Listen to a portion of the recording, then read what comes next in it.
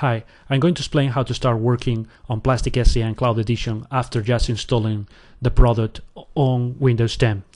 So the first thing you see when you start it up for the first time is this wizard, which basically lets you start a new project or join an existing one, or just for experts, create a repo and a workspace manually. Okay, in this case I'll just create a new project, a new repository, and then I will call it Quake, and it will create like one repo for me on the cloud and then an associated one locally.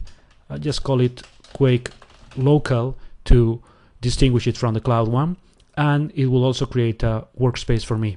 Once I'm done with the name, I'll just click OK, and Plastic will start performing all the actions for me, and then we'll just start up the GUI. The first thing you see is the empty workspace, so you have to populate it with some code. What I'm going to do is just open it in Windows Explorer and paste some code I have ready for the example. I'll just paste it there and extract it. So extract all. And now we're done. I'll just delete the zip file and go back to Plastic. If I go to the items view, where I see all the files I have in the workspace, I see they are all private because they were not added to source control yet. And then the next thing is to go to pending changes, refresh it, and I'll see the list of all the files and directories pending to be added. I will select them all and do like the initial code added to the project. Then just click on checking, and the initial checking will happen.